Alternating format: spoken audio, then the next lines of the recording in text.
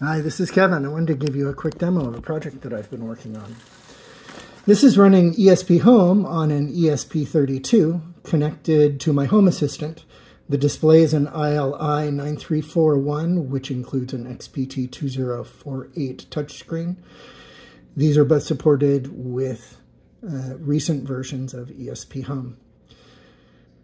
The function of this thing is to let me control the auto lock that I have for my front and back door. So a quick tap enables or disables the auto lock. Got to touch it a little longer, I guess. He shows me the current time, the temperature that's actually on my back porch, some quick buttons on the bottom, and it will also tell me if the front or the back door are open.